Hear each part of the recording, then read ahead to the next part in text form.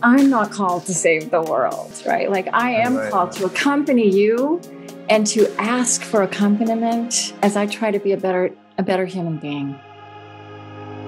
Welcome to Point of Relation with Thomas Hübl, a podcast that illuminates the path to collective healing at the intersection of science and mysticism. In his conversations with visionaries, innovators, artists, and healers, Thomas invites guests into a relational experience that allows inspiration and innovation to emerge. This is the Point of Relation.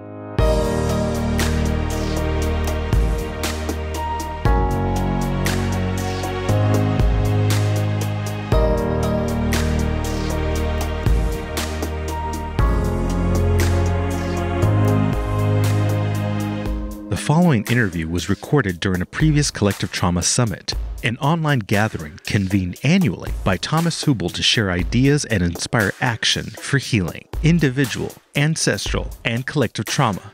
Visit collectivetraumasummit.com to listen to featured talks from our most recent summit and sign up to be the first to know when the next summit is announced. Krista Tippett is a Peabody Award-winning broadcaster, National Humanities Medalist, and New York Times best-selling author. She hosts the On Being public radio show and podcast, curates the Civil Conversations Project, and founded and leads the On Being Project, a nonprofit media and public life initiative that pursues deep thinking and moral imagination, social courage, and joy towards the renewal of inner life, outer life, and life together. Krista grew up in a small town in Oklahoma, attended Brown University, worked as a journalist and diplomat in the Cold War in Berlin, and later received a Master of Divinity from Yale University. She was awarded a National Humanities Medal from President Obama. Her books are entitled Speaking of Faith, Einstein's God, and Becoming Wise, an inquiry into the mystery and art of living. So welcome back to the Collective Trauma Summit. My name is Thomas Hübl, and I'm delighted to sit here with one of the most amazing interviewers herself, Krista Tippett. So Krista, very warm welcome to our summit. I'm happy you joined us. Thank you.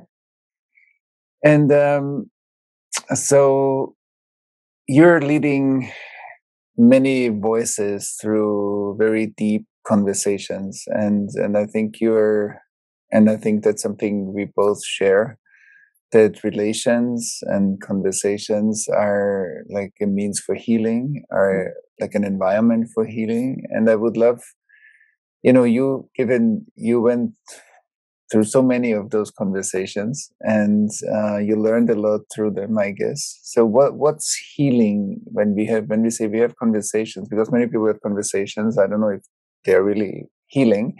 So what makes a conversation a healing environment? Let's start maybe with that. Yeah. Well, first of all, I'm happy to be with you. I've been hearing about this summit for a long time. And as I said to you, I'm not an expert in trauma, but I'm very happy to offer what you think I have to offer. I think, one thing when we speak about trauma, I do think that it's true in the States, for example, that we think we can talk everything away, that we've right. And we've very much often resolve things kind of chin up cerebrally. And I think we're learning, we're getting so much more sophistication in many fields about how so much is in our bodies, even feelings and what we haven't identified with our bodies. So I don't think that words solve everything. I think it's important to say that. I think there are experiences that defy words, and some of the most important experiences and insights and even convictions that we have are beyond what words can touch. And yet there can be something so transformative. It can be a breakthrough to put words around something that we've never named before, right? So there is a power of naming that is in all the great traditions, it's in the Aboriginal song lines. It's in the Genesis story that somehow by giving things names, they come into being. And I think that's also an experience we have internally, that when we're not naming things, we can't actually be present to them. It's not true of everything, but it's true of much. I grew up in a family that was very busily not talking about any of the important things that needed to be discussed. And yet they infused everything we did. They were in the middle of the room at all times. And I think that my commitment to conversation and my love of conversation comes from this desire not to live that way. And yet I also think that the quality of a conversation is so important, right? I mean, words are incredibly powerful, and they can be used as weapons, and they can be used to simplify and dismiss.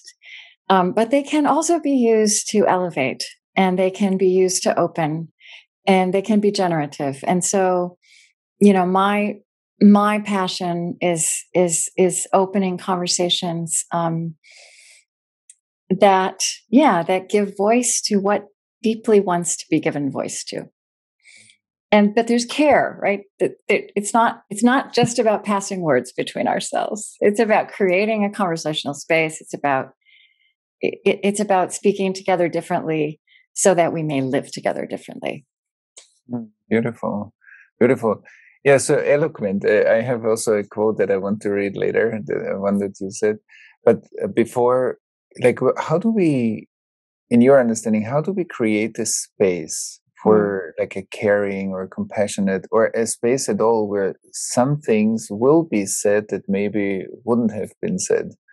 What makes the space conducive for deep things to emerge? I think this matter of creating a space is as important now as it ever has been. We have so many different forms and platforms for using our words, for coming into dialogue or conversation, but a lot of them are, and I don't want to use the easy language of not safe spaces, right? They're not. They might truly not be safe spaces, but they're also framed. I believe so strongly that the intention that we invest in whatever we do shapes everything that happens there. And that is very much true of a conversational space. Some of the ways to talk about the qualities that make a difference, some of the words to use would be, is it hospitable? Hospitality is an important value to me. And, I like hospitality because it's a great virtue. It's one of the great virtues. And also every human cultures have this deep, deep, sophisticated way of being hospitable, and many ways of being hospitable. And it's always humanizing. And it's always embodied as much as it is any kind of attitude, right?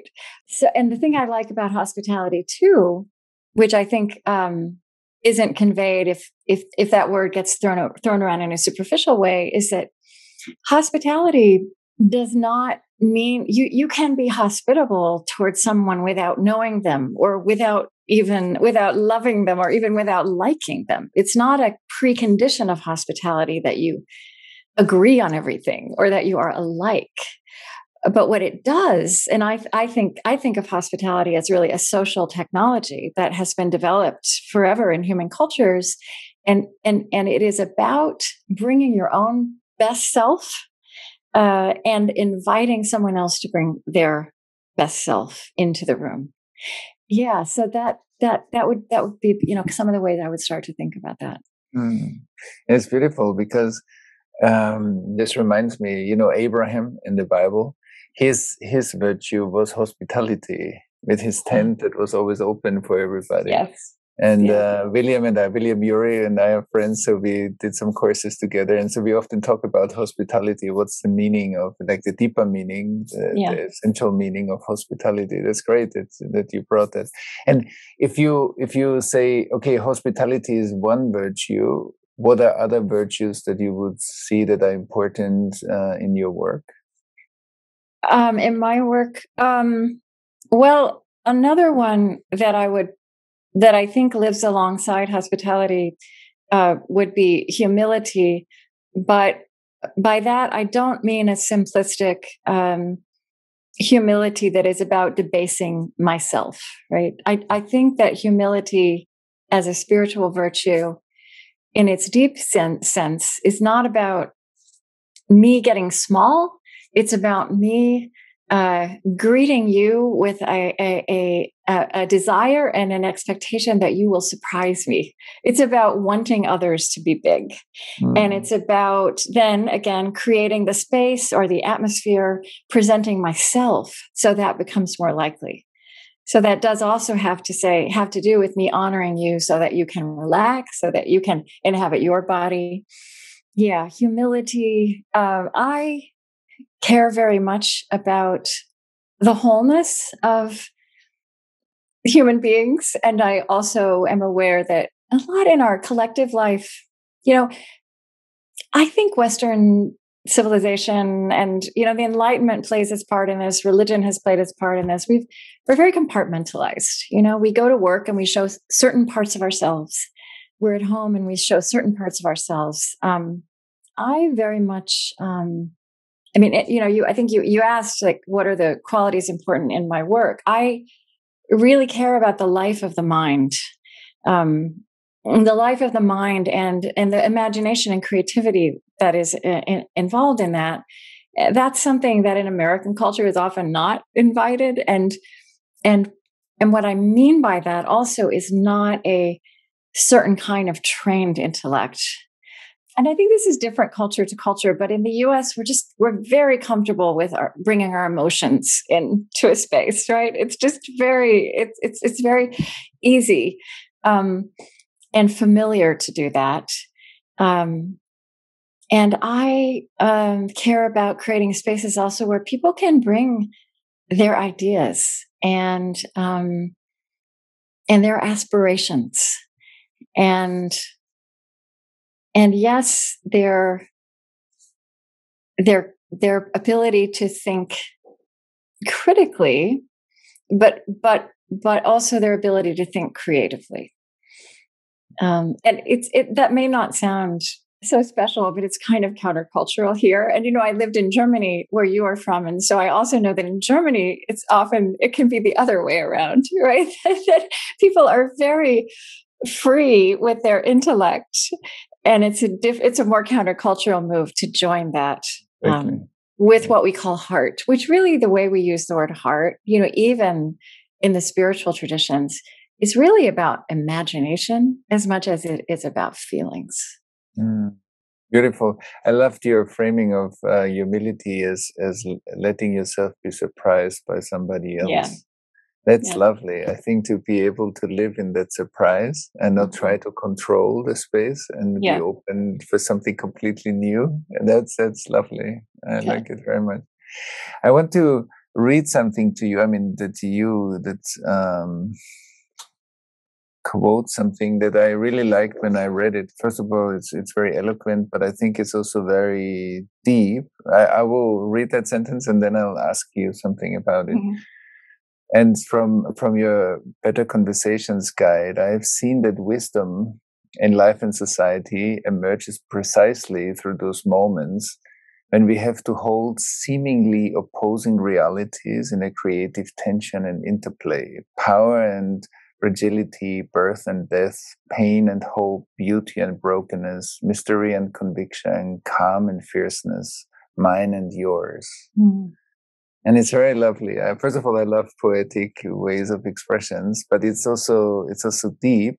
And it seems like that because I agree very much with that wisdom arises when we can be in a conversational space where there is friction or the opposing forces, or with other words, where there's the polarization that is a signpost of a deeper traumatization. Yeah. Because trauma creates always two. Yeah. And, healing trauma creates presence. Yeah. So I'm wondering, like, when you hear that sentence, and what's in you that wrote that? Like, what's the experience, how you came to that sentence? Because to me, it feels very resonant when I read it. Yeah, thank you for reading that. That's an important passage for me from my own writing, but it's also one of those passages that there can be a magic to writing, which is for me not there 99.99% of the time, but every once in a while there's something that feels like it wrote itself, and you say, I didn't know I knew this, and that was definitely one of those passages. Yeah, I think again for me, there's an aspect of a rebellion in what I do, because I grew up in a world that wanted everything to be very clear. And there was what was right and wrong, this and that or that. And certainties that weren't true to the fullness of reality. And I guess some of the things I've learned in the intervening years is that this is an inclination of our brains and our bodies. We crave certainty. And it's understandable. And in fact, our brains are working very hard to take care of us, right? As they lead us in that direction. And then I would say, with other, so that is coming to us from science. I think another scientific idea from physics that to me, merges with all of that is this idea of complementarity. And, that there can be different answers to the same question. There can be two completely different answers. And what that depends on is the question you ask of it. So with Einstein, it was, is light a particle or a wave? And it turns out it is both. But you could only see that if you were asking the question. It depends on the question, which answer you get of the same reality. So I think actually that, we do this very binary. We like polarities, we like certainty, but I think this is a very deep subject. I think that how we navigate this century, whether we have any chance of flourishing civilizationally or whether we merely survive, has to do with outgrowing this binary, diminishing way that we see reality and take it on. And just as you said, it's so much of what is true civilizationally, collectively, is also true for the individual. Mm-hmm. To be whole, to really reside in our wholeness, we have to acknowledge and somehow befriend not just that which is complex in us, but that which is contradictory. Mm-hmm. And yet all of that adds up to who we are. And all of that, if we can see it, if we can befriend it, is also our field of possibility and of potential growth. Mm. That's beautiful. That's beautiful. And one function of maturity, as I look at it, is exactly what you said, that we are able to hold contradictions. Yeah. They don't end without the stress to having to resolve them. Yeah. Just be a space for it. And that's a very powerful quality that often gets dismissed. As you said, I need to know what's right or wrong. I need to eliminate one pole in order to stick with the other. So I think that's a sign of maturity that you mentioned, like how we... I interviewed this Nobel physicist, Frank Wilczek, a couple of years ago, and we talked about this complementarity idea. And he said something that I always carry with me, that if you're talking about a deep truth, now he's talking about a deep scientific truth, but I think it's true of a deep human truth as well. Its opposite is also true. And I think that if we can even think about our deepest truths and kind of play out that thought exercise, that kind of exercise would be terrifying to our primitive brains that are trying to take care of us. And yet, we expand when we can, even momentarily, take that in and let that be true. And the possibility of who we can be expands. Right. Yeah, I see a lot in the parts where that's difficult, because I think what you are speaking to, like, is our, let's say, whole nature. That's what we do when we feel integrated. But often we don't feel integrated because the past, like unintegrated history, is kind of creating symptoms all the time. And that's why we also do the summit, is like, because I look at trauma like it's thousands of years of history that are already traumatized. Not just my personal experience that is traumatizing, but it's a whole, ocean of trauma that we have been born into, and then we are in these families and the ancestors, and I'm wondering how much, the parts of our brain that freak out when we don't have certainty are based on a lot of pain that is stored in our nervous systems over a long period of time. And that's why that flourishing sometimes seems so hard. And I'm wondering, what do you think about that? Yes, and what you just said also about that it's in our nervous system. I mean, that's really what I was pointing at. I think this is a new awareness we have, and what an exciting time to be alive that we understand that. Mm-hmm. Because if we understand it, then we can face it, right? And we can find tools to approach it, and we are finding those tools.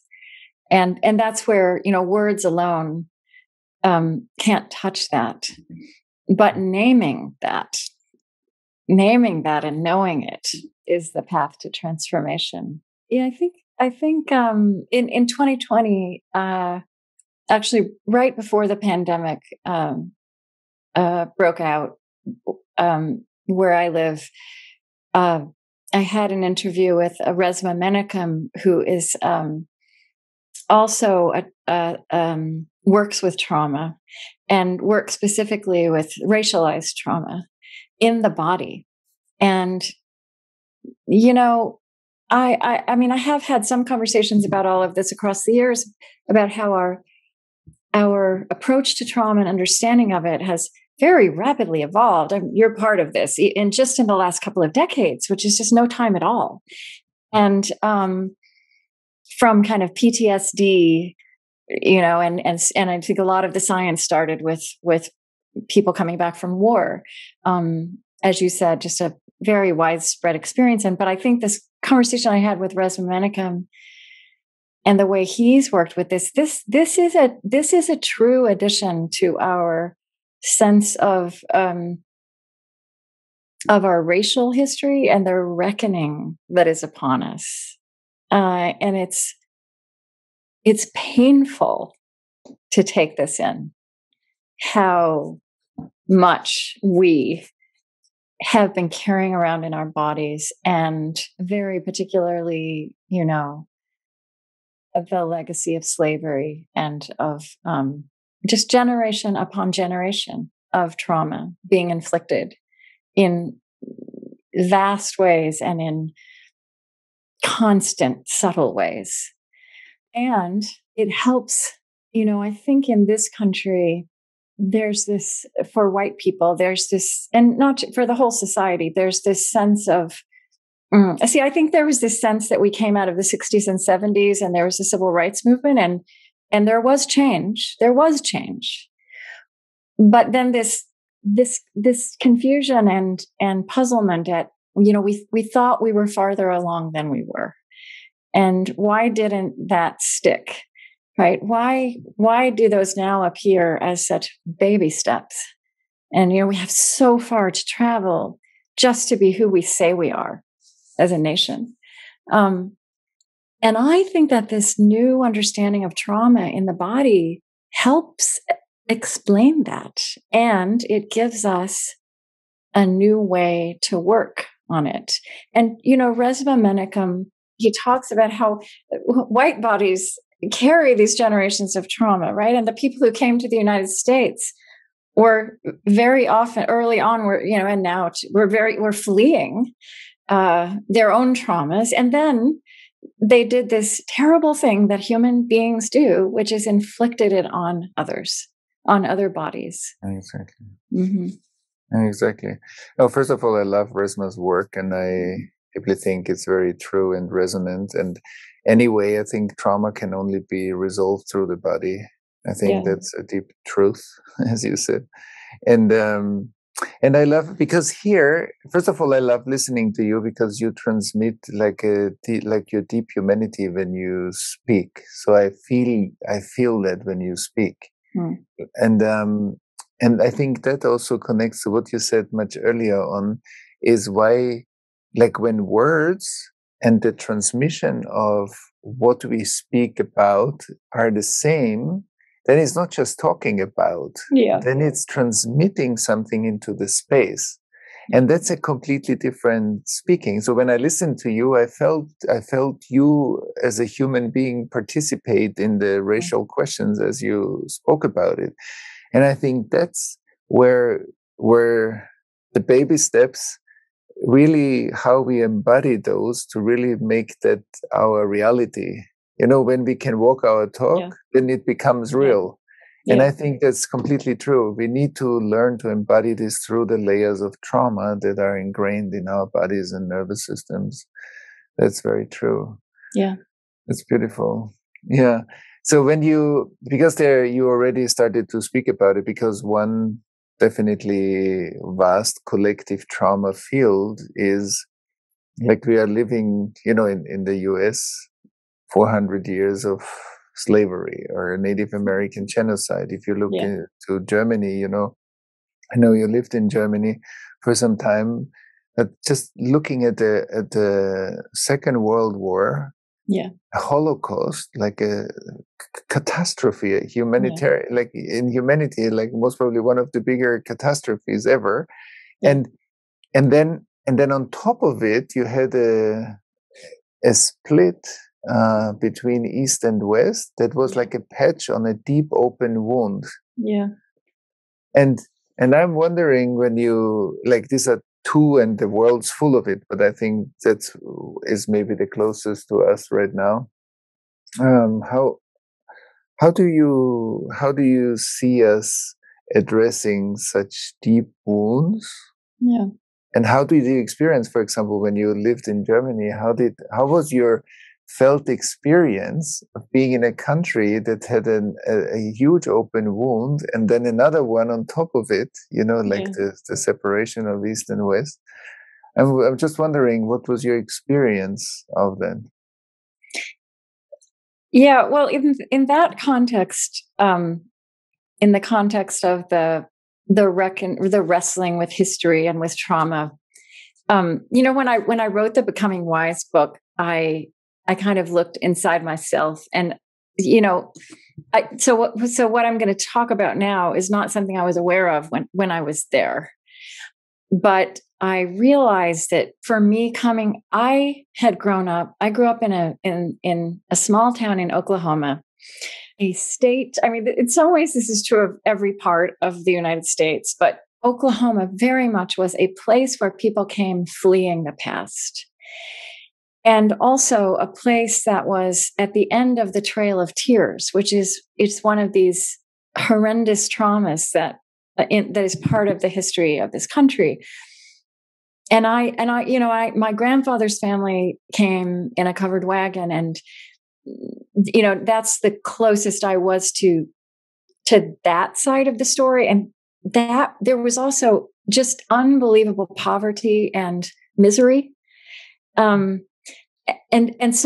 yet what happened in Oklahoma, this is a big generalization, but it's a place where history was kind of erased. It's a place where people came fleeing history, and then we just never talked about it again. No one knew. I never knew anybody who asked the question, where did your ancestors come from? Where did your family come from? You go to other parts of the US, you go to other places in the world. So history was just about one layer deep. And it's a very unnatural and unhealthy way to live. I think there was something in me that when I went to Germany, and you're right, I mean, there's no place where there are more dramatic layers upon layer of history and trauma. But they were all, especially, I was there in the 80s, 40 years after the war, and that history, it had all been kind of brought to the surface. And I think there was something for me that was riveting about that encountering, that constant, there was almost a masochistic element to it, right? Of, constantly confronting the worst thing your ancestors did. But, I was there at an interesting time so I was born in 1960. My, can I ask when you were born? 71. 71. Okay. Yeah.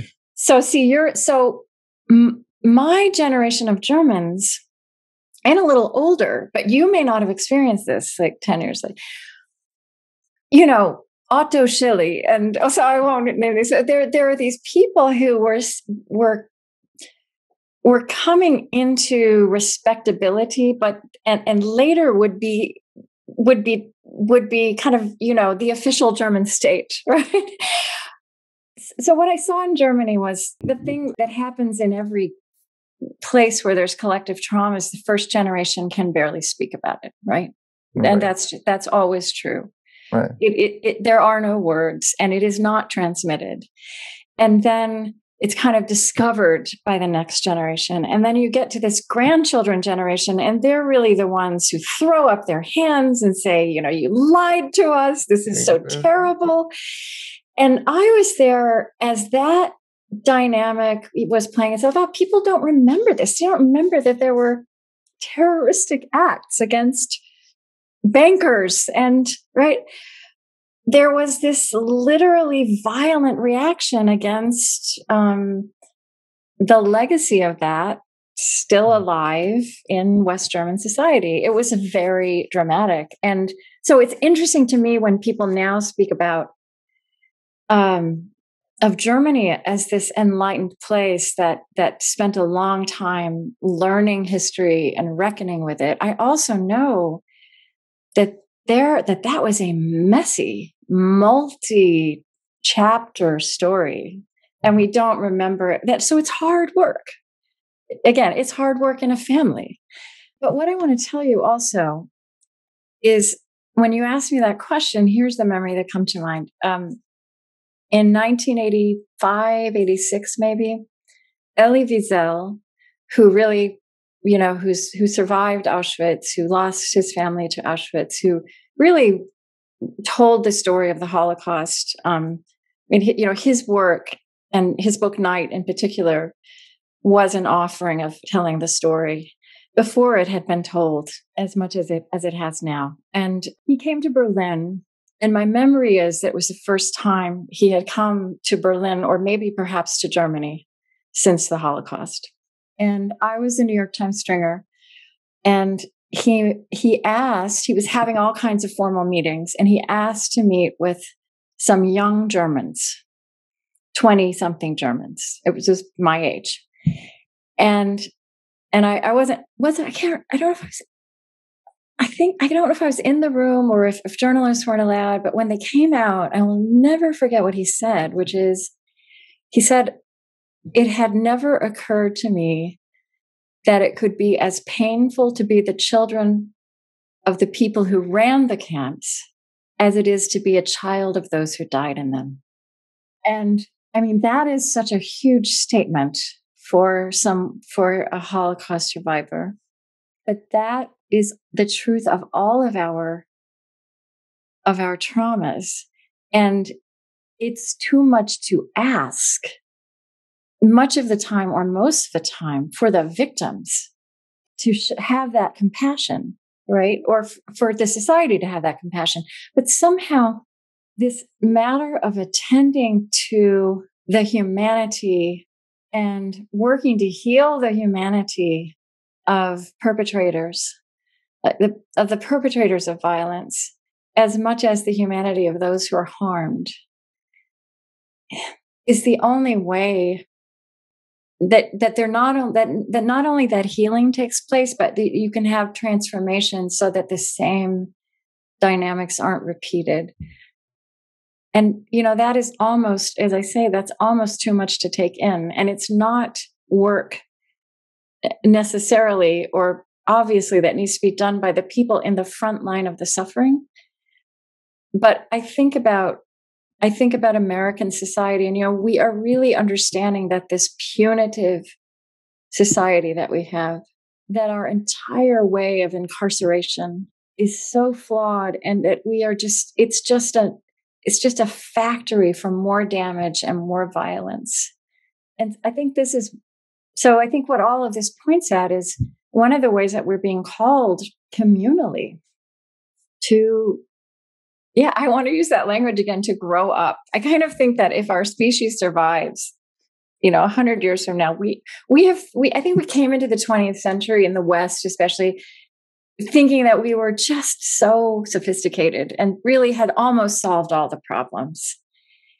And, at best, we are in an ugly adolescence. But adolescents have a lot of creativity. That's right. That's right. No, I completely agree.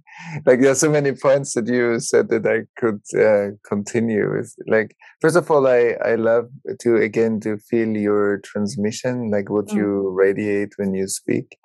And I very much resonate with what you said about the pain that descendants of former, Nazis in Germany and perpetrators really feel. I saw this in many of the group. We did large-scale events on the Holocaust integration in Germany, and also Germany with Israel.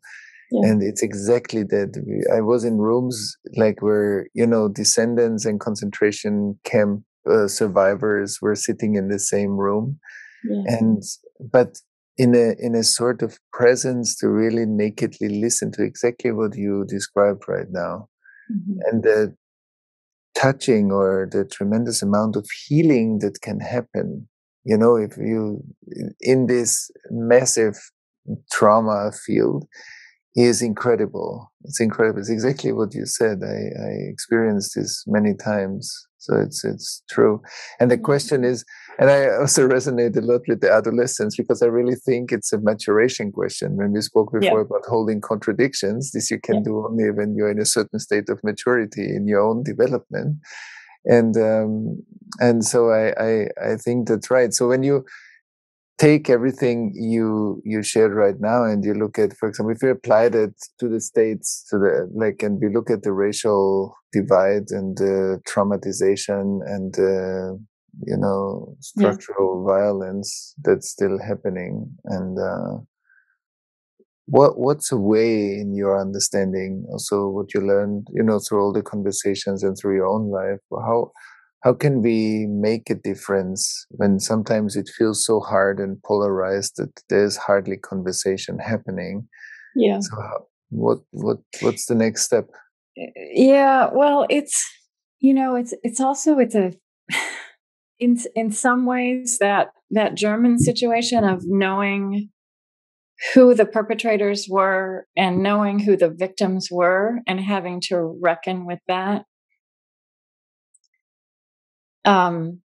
There was nothing simple about that, but it looks simpler than the situation we have, which is the way this violence, this violent, dehumanizing way of being has been woven through all of our lives and all of our structures, unacknowledged as such for the most part.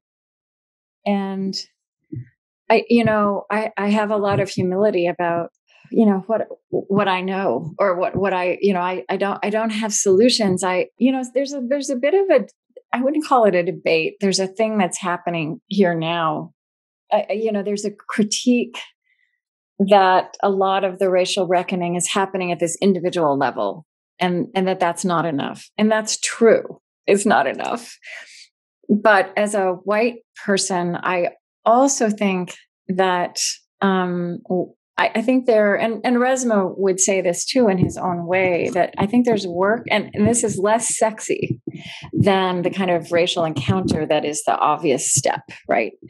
The less sexy and just as necessary thing is for white people to get together with other white people and figure out how we transform ourselves. But what I mean by that is, there's actually, I would use the word bigotry of white people over against each other. And I don't categorize myself as a liberal or progressive, although that is, a lot of the world I live in looks like that. And the thing I'm worried about right now is a sense of superiority among people who lose nothing by calling themselves anti-racist, and sacrifice nothing by professing solidarity, when what is called for is that we start questioning really basic decisions we make about where we live and what we buy and where we send our children to school. And when it starts being about that matter of the future, you start planning for your child, that's where the rubber meets the road. That is existential. And so I actually believe that, one of the things white people are doing in this country now is feeling a little bit better about themselves sometimes, because those white people are even worse. But I think we're standing on pretty level ground. I think that those of us who call ourselves anti-racist and lead comfortable lives, even if we're out at protests, are on pretty level ground with people who are waving Confederate flags in terms of our complicity with the way we've been living. And this is generations ahead of us that we have to take this apart. So yeah, I think we have to start inside ourselves. I actually think meaningful social change always has an inward component. And when it doesn't, it doesn't stick. So I think there is an inward component and there's a pragmatic cultural component. But I don't have any kind of big prescription for anybody else. That's already so much.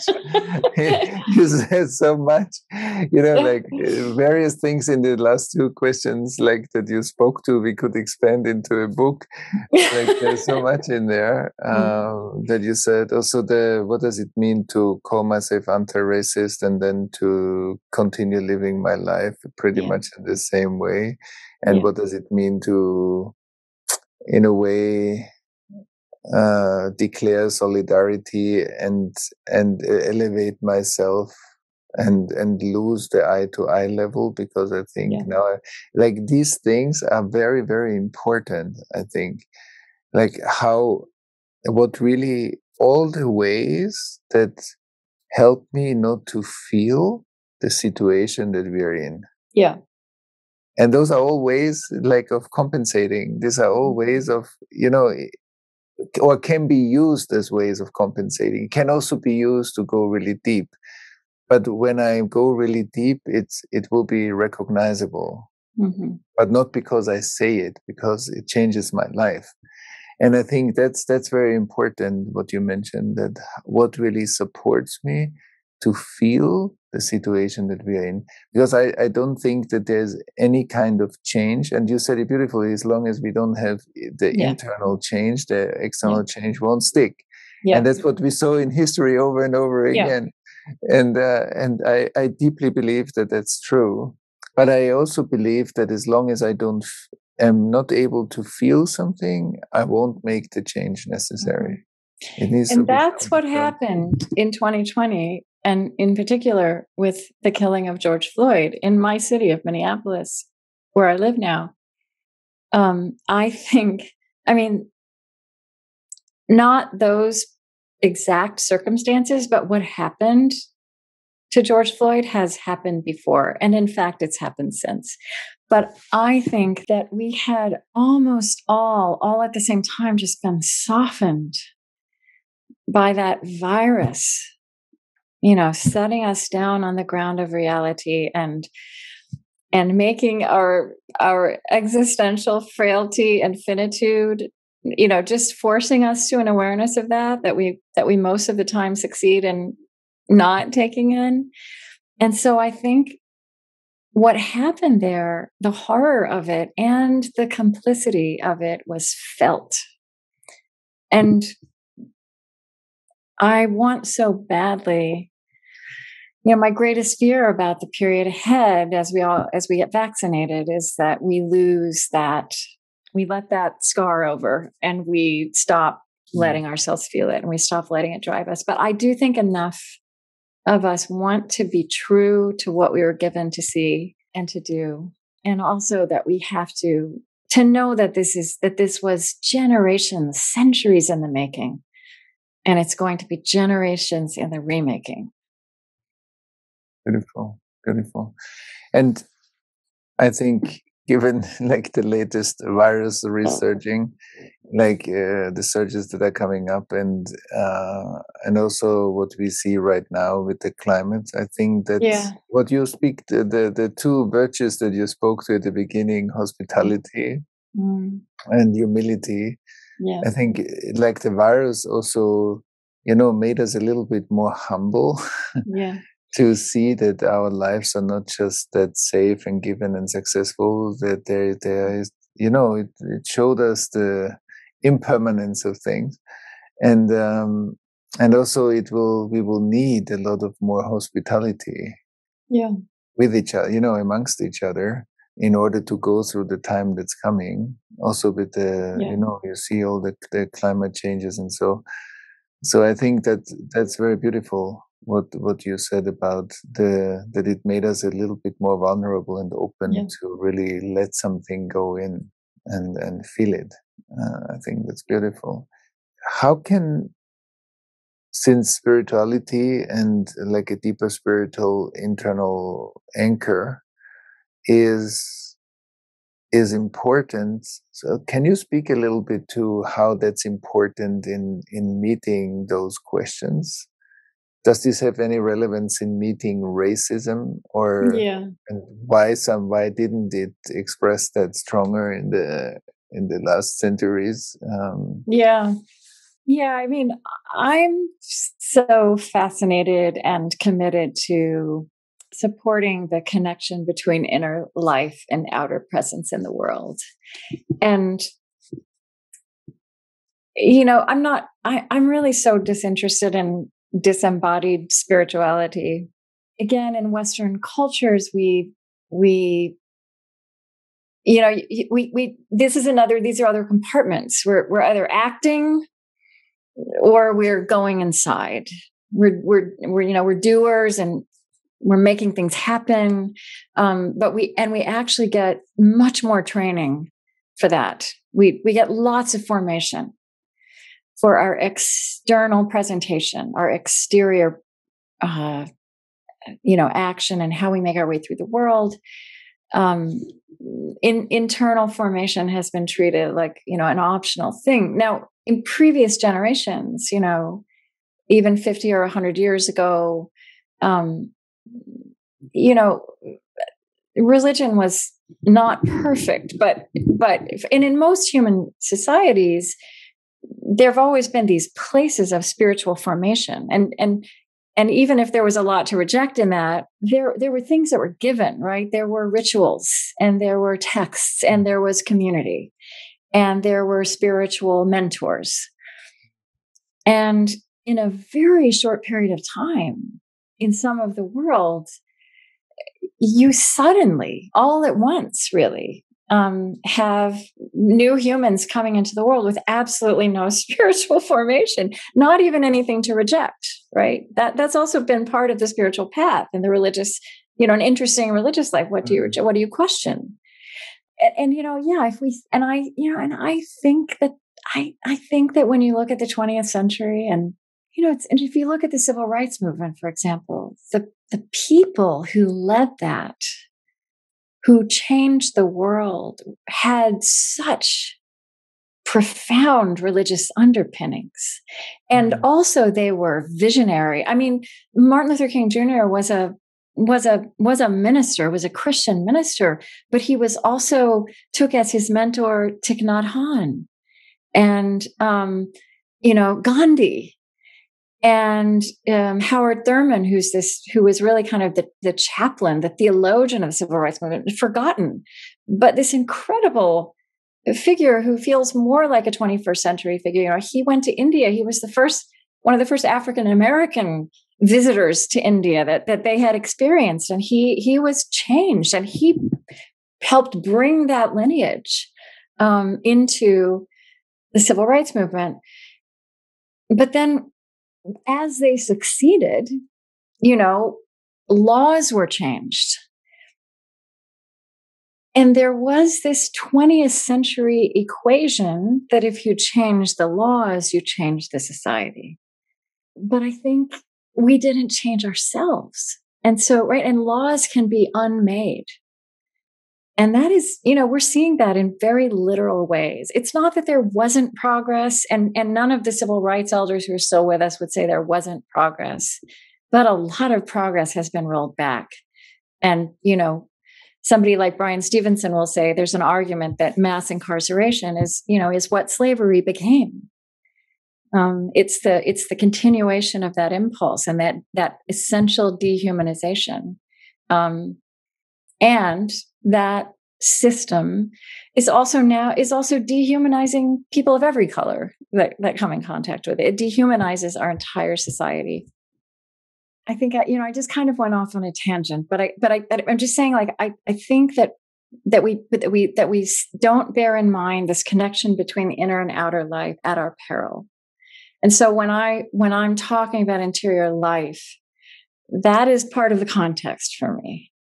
And that is not to say that there's not work we do that is interior, right? I mean, I think we have our contemplative practices help us get grounded inside ourselves. And I would say, I haven't talked about this so much in public, but I actually think meditation and mindfulness and Buddhism, that these traditions are part of the key to whether we grow up, as we've been talking about. And they're not the only way to be spiritual. There's something happening in progressive circles now, and in Silicon Valley, where I spent some time a couple of years ago. The ways that human beings are spiritual and practice religion and make contact with what is transcendent and honor mystery and honor the question of who we will be to each other, which is, to me, as much what our traditions at their best pursue as who God is. It's who we will be to each other. And you mentioned the environmental crisis. I also think that we in modernity have made of the natural world an other. Exactly. And therefore we are exploitative and violent and disconnected. And so, that reconnection has its kinship with the racial awakening. Very much so. Yeah. So, so I just said something really complicated all over the board, but, my working definition of spirituality is befriending reality. And this kind of circles all the way back to where you and I started, befriending reality in all its complexity, in its danger, in its beauty, in its contradiction. And our traditions give us ways, and not just our religious traditions, the tradition of psychology. Some of our sciences give us ways to meet and navigate and unfold and live gracefully with that fullness. Beautiful. And it is every bit as much interior as it is exterior, right? It is then a whole. Right. It's so lovely to listen to you. I really enjoy it. It's like a balsam. It's like nice, very nourishing. And it's and I again deeply resonate with two things you said. Like a lot of things that you said I resonate, but I think the importance of the inner spiritual dimension in many of the change impulses that we saw in history that really made a difference. And I think that's still undervalued, how many, genius people or people that really brought about change also had a deep spiritual anchor in themselves, and that realigning with that mystical or mystery inside of us is the engine to bring change, especially when it's hard. And the other one, I also want to underline that that how we made from nature another, I think is the same thing, like how we are disconnected from our bodies, because my body is the planet. And if I can't feel my body, I have to other nature. And I think that was a very profound sentence you said. Beautiful. I completely agree also with the way you look at the importance of the spiritual impulse. And I like the phrase, like befriending reality. It's very nice. It's a lovely definition. Beautiful. And given I see our time here, I could listen to you much longer. I really enjoy the conversation. It's so deep, and it's beautiful to see where you're coming from, and also what you transmit when you speak is beautiful. And is there anything that, before we wrap up, is there anything that you think is important to add to the conversation about your work, about collective trauma, about how we meet those realities right now, or how we befriend the realities that are estranged? Well, I've really enjoyed this too. I might just say that I've been noticing this language of trauma kind of taking its place in our midst.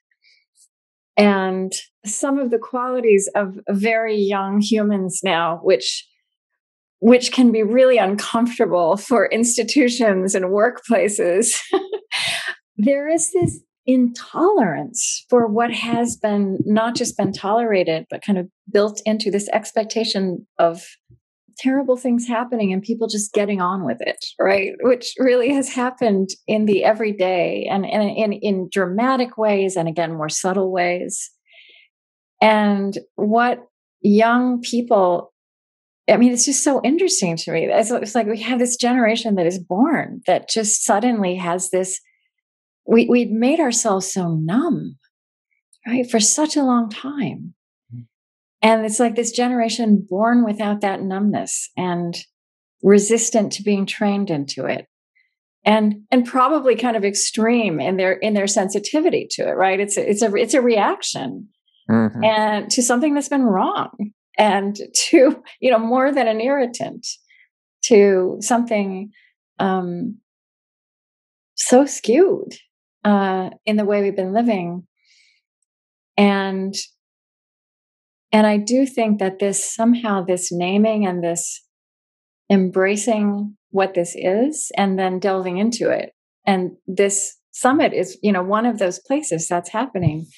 I really do think it's one of the most important things that's happening in our midst. And we will see how it teaches us, and how we change. That's beautiful. I also love what you said now. It's just underlining some things that I really like, but I think that they are really key elements of that collective healing process, is also that the process is teaching us where it's going. And to be open to that kind of feedback loop.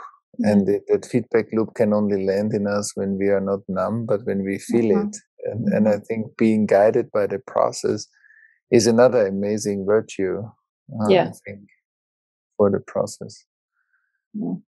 And you gave the participants of the summit access to your new app. Do you want to just say a few words why and what's Yes, I can't believe that I have an app. We're talking, right, as this is just out in the world. It's not something I ever aspired to, and it came along, and it sounds so cheesy, the Wisdom app. But I found it an amazing platform to I'm in a bit of a different role in the app. I'm drawing on my conversations that I've had across the years, but I'm always in them as a learner. And then I'm in the app. So this is course based, and the first course is on hope as a muscle. And I think hope is, hope, a reality based, vibrant hope is a quality of every person I've ever admired, right? It is a quality of admirable lives and wise lives. And yet there are a lot of stereotypes about there are simplifications of what hope is. It's not wishful thinking. This is not an empty idealism. It has real world consequences. And it's about our presence inside ourselves, and it's about our presence to the world. It's everything we've been talking about. And I've found this, so I get to be in the app both as a learner and teacher. And it's an offering that it really is the offering that's come out of this year for me and for On Being. And it's very much coming out of this phenomenon you and I have been speaking of, about how do we stay true to what we've been given to learn. It's so hard, and the work ahead is so long, and it's so it asks and invites us not just to be engaged in big change, but to change the way we move through our days and all of our interactions, and yet none of the great virtues, we're not called to any of the great virtues to do them alone, right? That's such a survival of fittest, like 20th century, it's such an American thing. I'm not called to save the world, right? Like I am called to accompany you and to ask for accompaniment as I try to be a better human being. And so that's what this experience is about. So we're calling it a community of accompaniment, and we are going to create experiences for people to come together. But what I mean by that also fundamentally is if we create these sessions where we learn from people who live like this, and in a very granular way, what are the ingredients of that? And it's a different ingredient from Brian Stevenson or Jane Goodall or Ai-jen Poo or Brother David Stendhal-Rost. But we take in, what are the ingredients? And then this is a beautiful thing we're learning through science, like what you practice, you become. And that's also true of qualities of character. So what if we all start practicing these qualities of character at the same time where we live and have that kind of community of accompaniment? That's how the world changes. It's never been top down until the very end. And in this world, in this 21st century world, we have to look at ourselves and each other, the people beside us. Yeah. Beautiful. Lovely. No, that sounds amazing. Also, how hope is a way of living, and it's not a reductionistic form of denial of our lives, but it's the way we are connected to our inner engine, and that spreads hope. That's beautiful. Krista, it's amazing. As I said, I would love to continue much longer. Yeah, I hope we'll meet in person one of these days, but the technology is miraculous. Miraculous. How could we ever have to be 6,000 miles apart, most probably? And it's amazing. And also it's amazing how much we can feel each other. And I agree. What to say, and it's amazing. So thank you so much. It was really, really deep, and I enjoyed every moment listening to you. Blessings. As I said, I'm honored to be here, and this is a really important forum. So thank you. Yeah, thank you. Visit CollectiveTraumaSummit.com to listen to more talks like this one, and to sign up and be the first to know when the next Collective Trauma Summit is announced. Thanks for listening to Point of Relation with Thomas Hübl. Stay connected and get updates about new episodes by visiting our website, pointofrelationpodcast.com, and by subscribing to the Thomas Hübl YouTube channel. If you enjoyed this video, please like it and share about us with your community on social media. Thank you. We appreciate your support.